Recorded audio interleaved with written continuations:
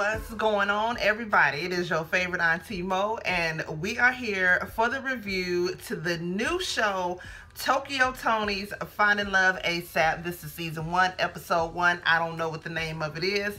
Y'all, if you caught my Instagram stories, if y'all are not following me on my social medias, they're down in the description box below. Please follow me. Instagram is Moyo512, Twitter is NikkiShine512, and I have a Facebook page as well, mohamsteve.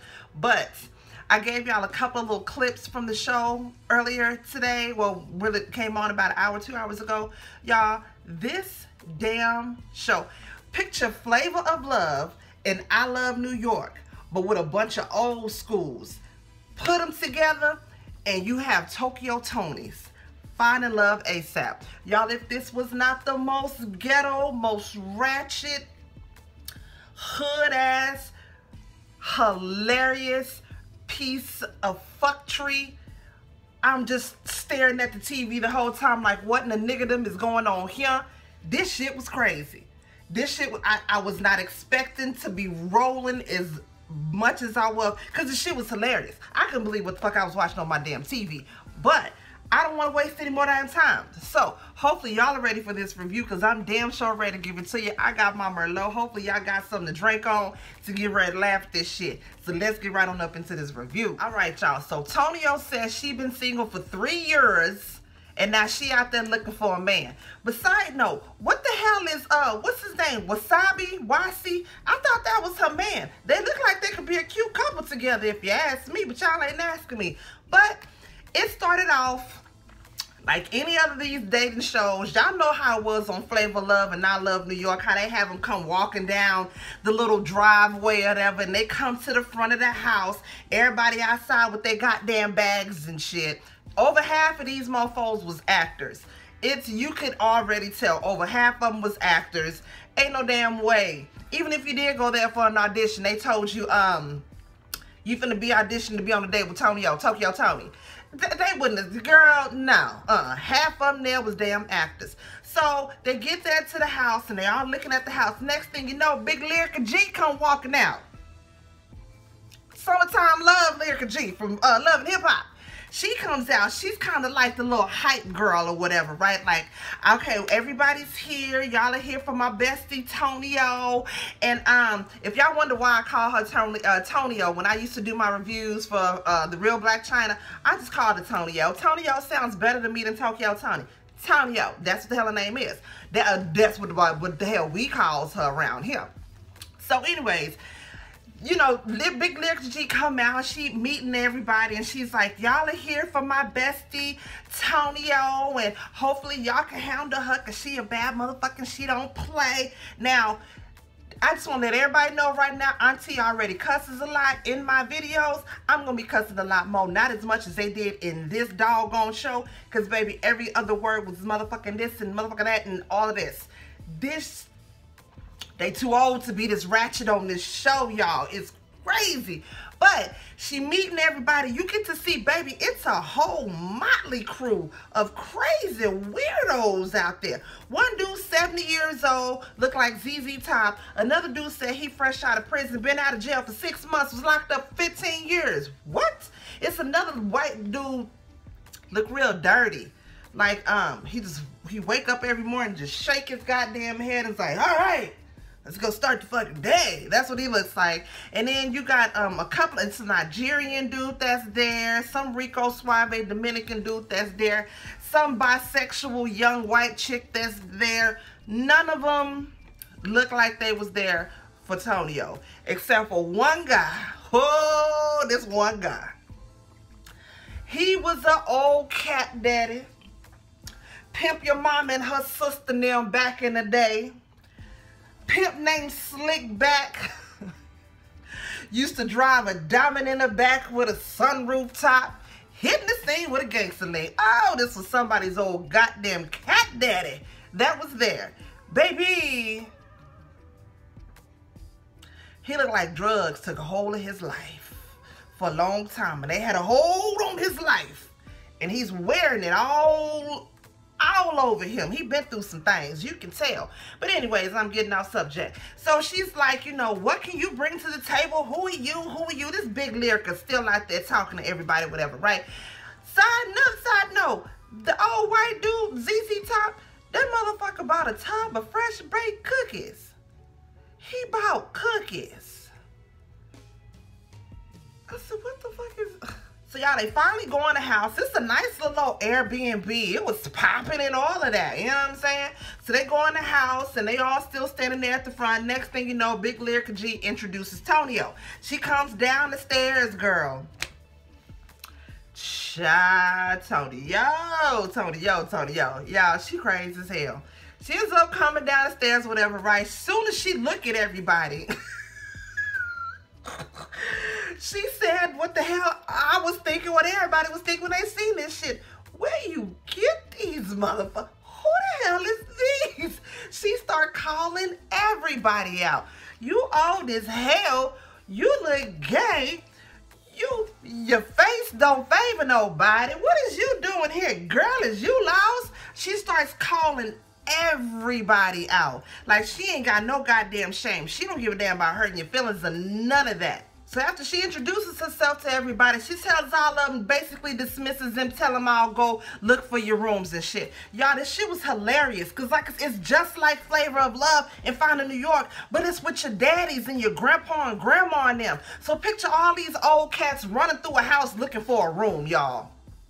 Really? And then on top of that, the rooms, it was a bed and a couch in there. So, excuse me, y'all, I've been drinking. This Merlot got a bitch purple like a motherfucker. But the rooms are, one person can sleep in the bed, one person can sleep on the couch, and the other person got to sleep on the floor. Unless you okay with sharing a bed with another dude. So, it y'all gotta watch this shit. Because the shit was just, this was fucking ridiculous, okay? While they out there looking for their goddamn rooms, Big Lyrica G and Tonio, they in Tonio's room sitting on the bed talking about all the dudes that she done bought up there through the house, right? Big Lyrica G like, look here, Tonio, you gonna have to give these men a chance, because you never know. Tonio like, what the hell am I gonna do with all these ugly motherfuckers? Why you bring all these dudes here? Ain't nothing I can do with none of these. They all old, they all out of shape. I can't do nothing. I was thinking the same thing. Like, Tonio, I ain't gonna lie, I was right there with you like, girl, where y'all pick this funky bunch from? Don't not a damn now one of them look like they belong there. Not with her wild ass. That's why I say her and Wasabi needs to be together, because they look like they the perfect fucking match. He crazy. He like he can handle her goddamn ass. So y'all, Tonio was like, look here, I can't deal with these old crazy ass niggas that you done brought up in here. They don't look right to me, none of them. Next thing you know, y'all know what Tonio did? Bitch, Tonio then starts rubbing on Lyrica G's leg, was like, ooh, so I like these pants. Baby Lyrica G was like, no. Bitch, I'm not here for you like that. She tries to come on to Lyrica G.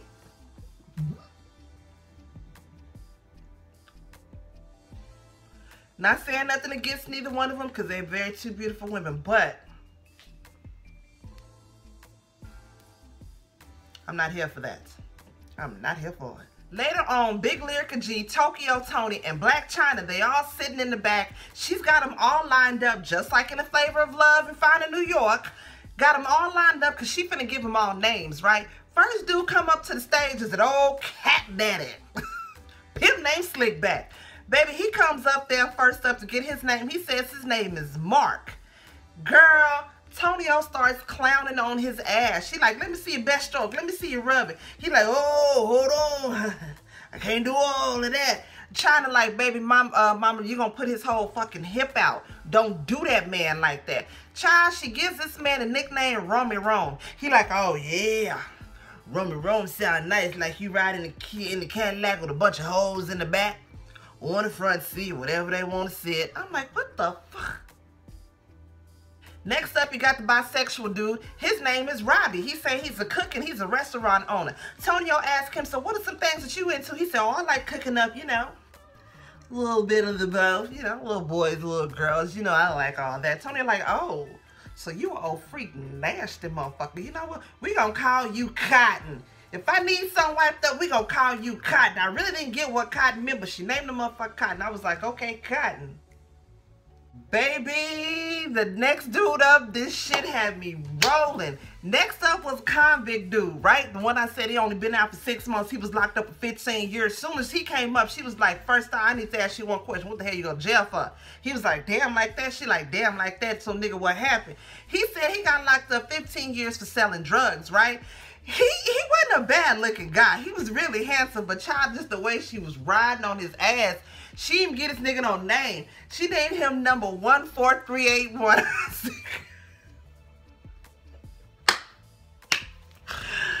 That shit had me rolling. He was like, damn, she ain't trying to get to know my personality and none, you know what I'm saying? Like, child, next up was a little dirty, nasty head white boy, surf instructor. Soon as he came up, she was like, this nigga name is no name, because you have no name. You need to get the fuck out of here. I said, damn, Tonio. She was riding on these motherfuckers left and right, and this shit had me goddamn rolling. No name. Next. Next up was like the little Cuban salsa dude or whatever. She asked him to show him a little dance. He did like a little salsa dance or whatever. She named this motherfucker Mr. Salsa. Next up was this big black dude. She named this nigga Big Nigga. I was like, what the fuck? Ooh, Mr. Salsa and Big Nigga. God damn. Next up was this other dude. He had on this like little Hawaiian looking shirt. As soon as he walked up, she was like, nigga, I can't stand you or that fucking ugly ass shirt. She was going off on these dudes. He was some average looking guy or whatever. So he was like, she was like, you know, you young enough to date my daughter. What the hell is you doing here anyway? Where's your daddy? This motherfucker say, hold on, daddy. This nigga there with his daddy. I'm like, what the fuck is this?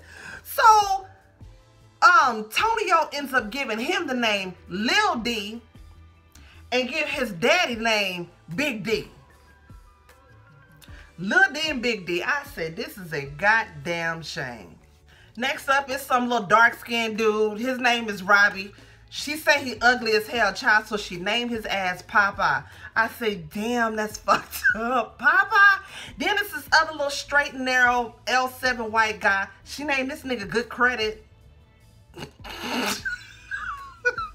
Next up was a little white girl that was there. Her name is Debbie. Child, she names her ass Rainbow.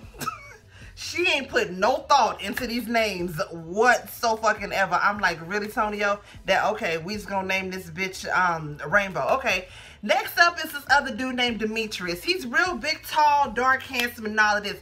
Baby, she names him FOS. She was like, yeah, I'm gonna name you FOS. He's like, FOS? She said, nigga, because you full of shit.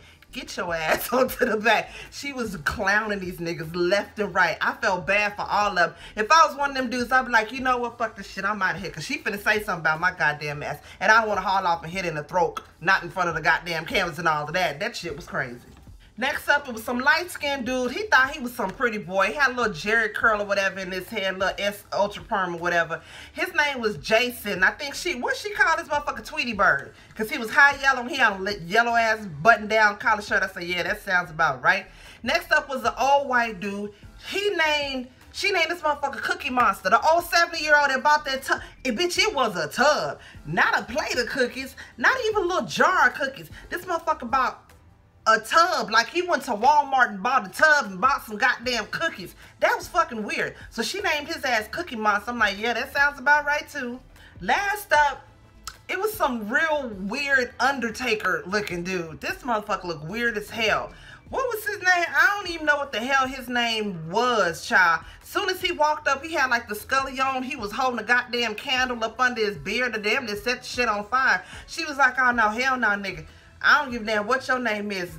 Peace out. R.I.P. You can get the hell on up out of here. Child, then he went on the side of the house. He was like, I can tell when I'm not wanted here. This is bad energy. So he walks away, goes to the side of the house. It's a little trap door. He goes in through the trap door on the side of the house. That's when I said that shit right there, that was acting right there. It was real dumb. Because everybody was kind of looking dumbfounded like, okay, what the hell just happened? So this nigga just went through a trap door on the side of the house and he just disappeared. And the fuck? It ended really weird, because that was the end of the episode right there. The rest was just highlights of how the rest of the season is gonna be, y'all. I wasn't expecting for it to be as funny as it was. Hopefully all the rest of the episodes, if they are this funny, I will continue to bring you the review, because this first goddamn episode had my ass rolling. If y'all seen it, if anything that I missed out, y'all already know. Put it down there below. Let me know. If it's anything else up in there, drop it down. Let me know. Let's chit chat about it. If you've seen it, child. This shit was hilarious. Whatever you do, please don't forget to like, comment, subscribe, share this video, subscribe to my social channels. My social medias. And Auntie Mo will see y'all in the next video. Peace out. What's up, y'all? Do me a favor and share the video. Please make sure to subscribe to my channel. Let me know what you think, and hit that notification button so you will be up to date when I upload my latest videos. I holla.